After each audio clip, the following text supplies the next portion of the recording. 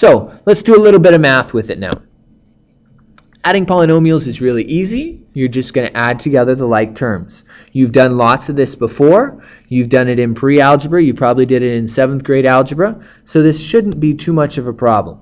Okay, so we've got two polynomials here. This is a polynomial because it is the sum of 3 different polynomials. This is also a polynomial because it's the sum of 3 different polynomials. Okay, so now if we're going to add these two polynomials together, it's easy. You don't even need the parentheses because remember addition can be done in any order. So all we have to do is combine like terms. So let's see if we can find some like terms. Get rid of the parentheses like I mentioned first. Let's find the like terms. Well, there's a 2x to the third. Is there another x to the third somewhere? Right there. So we can put those two things together, right? And when we put those two things together, I've got 2x cubes, so I've got 2 of those boxes, and then this is 1x cubed, so I've got 1 of those. So if I add 2 boxes in one box together, I get 3 boxes. The boxes don't change size. There's just 3 of them now instead of 2 or 1. All right? Okay, how about another like term? There's a 5x squared right there, a minus 5x squared, and then there's a 2x squared together. We add those together. Negative 5 plus 2 is negative 3x squared. Again, the box doesn't change. The x squared doesn't change. What changes is the amount of them. All right? There's only one x, so we'll just go plus x.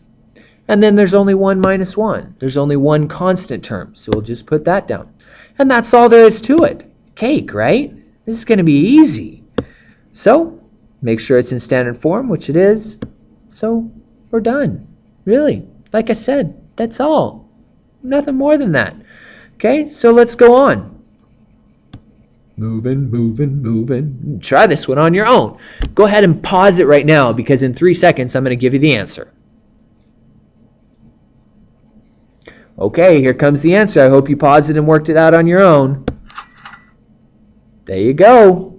That's the answer. Hopefully you got that, and hopefully you put it in standard form, which means that the x to the third, the biggest one, has to go first, and the lowest exponent goes last, which is the one that doesn't have a variable with exponents. Remember, only variables with exponents matter when we're looking at exponents.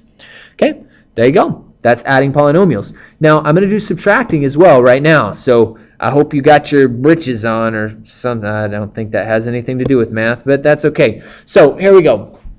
We're subtracting polynomials, almost the same, but we're just going to distribute the negative. You learned about distributive property before, so that's what we're going to do. One thing about math that we do quite often is we take a problem and make it look like something we've done. How do I get rid of this minus? Well, I distribute it to everything and make it a plus.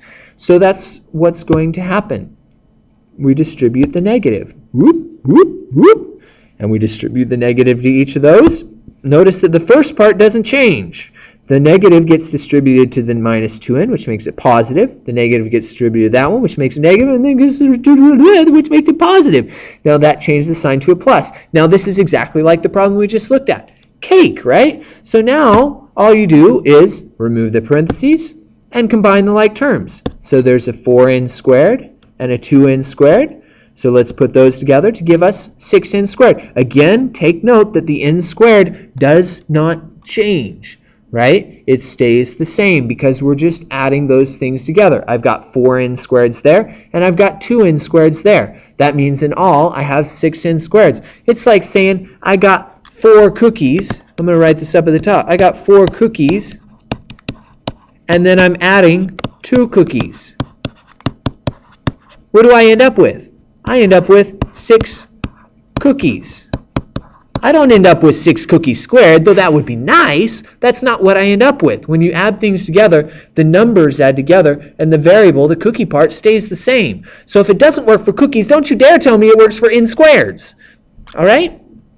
Let's go on to the n. Oh, common factors. I got a plus 5 and a plus 4. We'll put those together to get plus 9. Then the minus 2n. Make sure that it's in standard form. Put it in standard form. We got the n squared, and then the n, because that's got an exponent of 1, and then the 9. And so there it is in standard form. That's the final answer. Easy, right? We'll go to the next page. Try this one on your own. You are almost kapui. Done. In 3 seconds, I'm giving you the answer. So if you need more than that, please pause it. Here comes the answer. Hopefully this is what you got. Ka-ching! In standard form, please. And there you go. All you had to do was distribute the minus, turn it into a plus, and then combine the like terms. Easy stuff, man. Well, that's all there is to combining like terms. I hope that made sense, and I hope that's helpful on your homework tonight. Ciao.